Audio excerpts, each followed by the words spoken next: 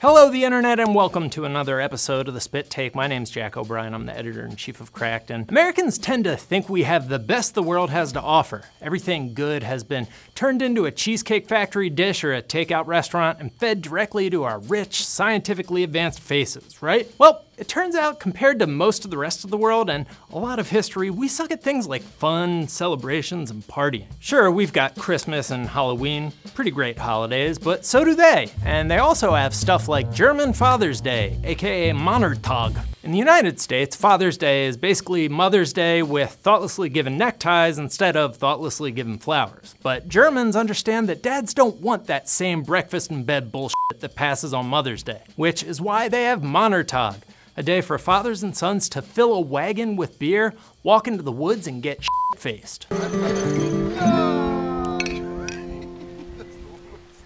As awesome as that sounds, it sort of undersells it. The wagon you roll out into the woods are homemade contraptions known as Bollerwagen, and they range from the beautiful to the awesomely functional. What better way to bond with your dad than to build a beer mobile with a barbecue pit built in? The correct answer is none. There are no better ways to bond with your father than building a rolling beerbecue pit. Männertag literally translates to Man's Day and is celebrated with brothers, grandfather, basically anything that identifies as a man and seems fun to get drunk with. It's not celebrated on the same day as Father's Day, it's just known as German Father's Day because they don't have our version of Father's Day, because of course they don't. They're too busy quietly respecting each other. Every July, when somebody inevitably gets drunk and uses fireworks to badly mangle themselves, there's a general, hey, just America being America, motherfuckers. If you can't handle it, get your ass out to Independence Day vibe to the reaction, at least in my own head. But it turns out other countries look at our fireworks and are like, I piss explosions like this. I have Roman candles larger than this in my stool. These are all word for word quotes, people. Point is, other countries have much harder core pyrotechnic celebrations. There's the Mexican Fireworks Sledgehammer Explosives Festival, so named because, well, you can probably guess why it's named that.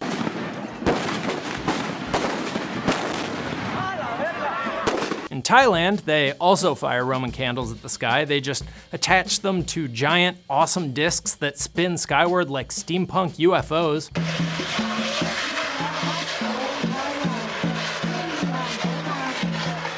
And that don't always work out so well.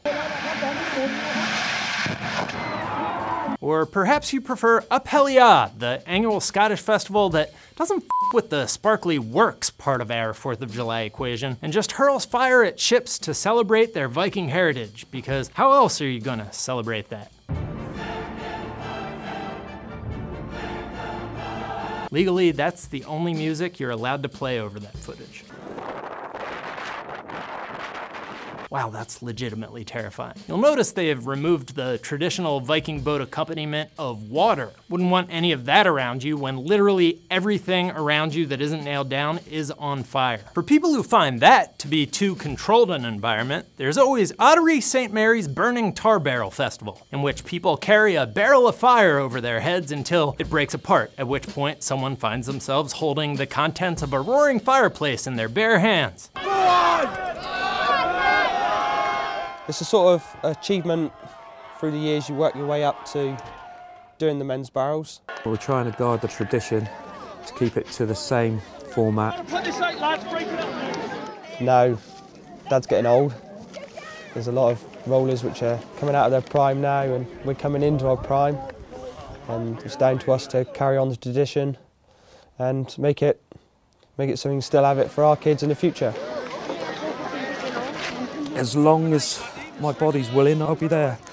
Lucky winner. And of course there's Bolas de Fuego, the El Salvador holiday in which a town of Nejapa divides themselves into two teams, picks up flaming balls wrapped in kerosene-soaked rags, and wings them back and forth at each other.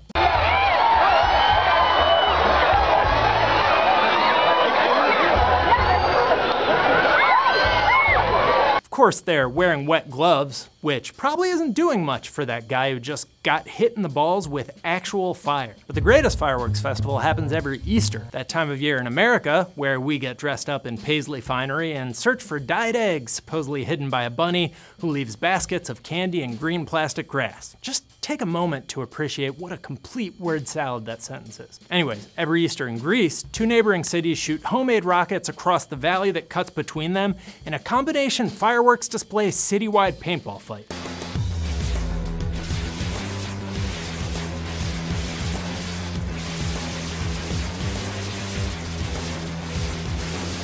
The all-night bombardment is called Rocket War, or Rocket Topolemos. Always have to add one too many syllables, don't you, Greece? Anyways, it's f***ing rad.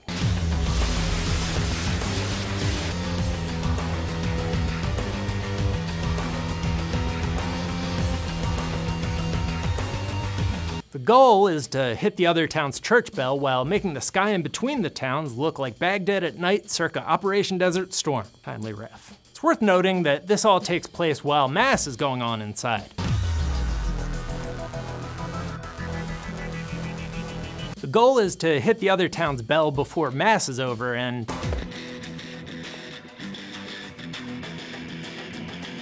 they spend the year leading up to Easter making the rockets with their bare hands. So there's even an element of boxcar derby mixed in, if boxcar derbies were the most fun you can have without access to another human being's genitals. Speaking of other human beings' genitals, electronic dance music festivals have a certain spicy musk to them. If you're American and don't know what I'm talking about, I don't really blame you. Here's the promotional video for one of America's biggest EDM festivals, the Electric Daisy Carnival.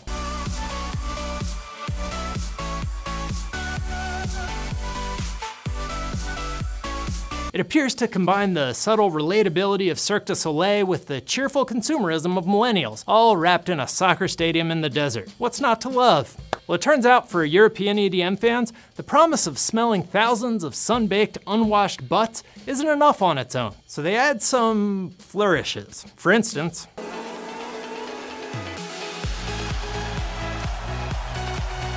that's Tomorrowland, a festival in Belgium that comes with what appears to be Castle Grayskull being filtered through an acid trip.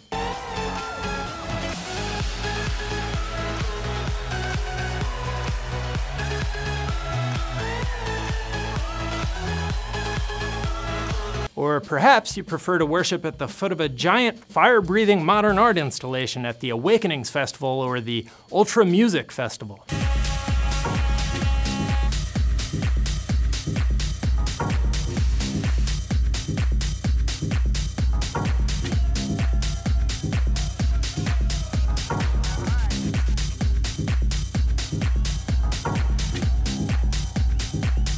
You gotta love how Euro these names are. We have the Ultra Cool Music Man. Time Warp Festival appears to happen underneath a living, breathing final boss from the NES game Contra. Or Mysteryland, which appears to take place in the middle of the forest from a Midsummer Night's Dream. One place where it's fun to get lost in the trees. Imagination. When we reach the final hours of the day, the Q-Dance stage presents the legends of hardstyle.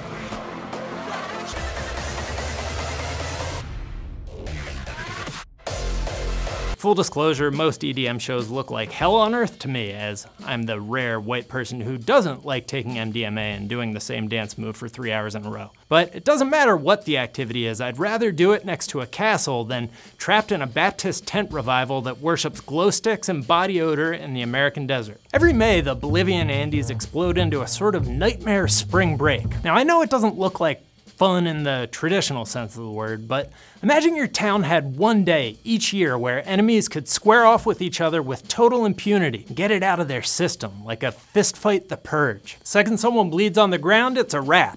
And you don't have to feel bad for punching your coach who took Little League too seriously because your mom has a fistful of her nosy neighbor's hair in her hand yelling, "I'll stop when you bleed, bitch!" Your mom talks like Clubber Lang for some reason. A sociologist who studies these tribes compares it to American high school football, which is sort of right. But imagine that each town in Texas only had one high school football game a year. It was 3 days long, it was the only time each year anyone in town could drink, and the whole family had to play. I'm not saying it's necessarily better than our Christmas.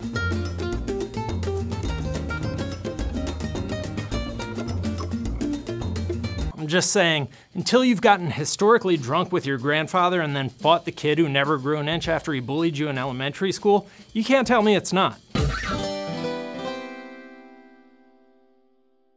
Oh, do you guys like to party? Tell me about it in the... Yes. Do you guys have your own weird traditions that I didn't highlight? Film them and send them to my house and I will personally watch them. It won't be creepy, I promise. Or just tell me about them in the comment section. Thanks.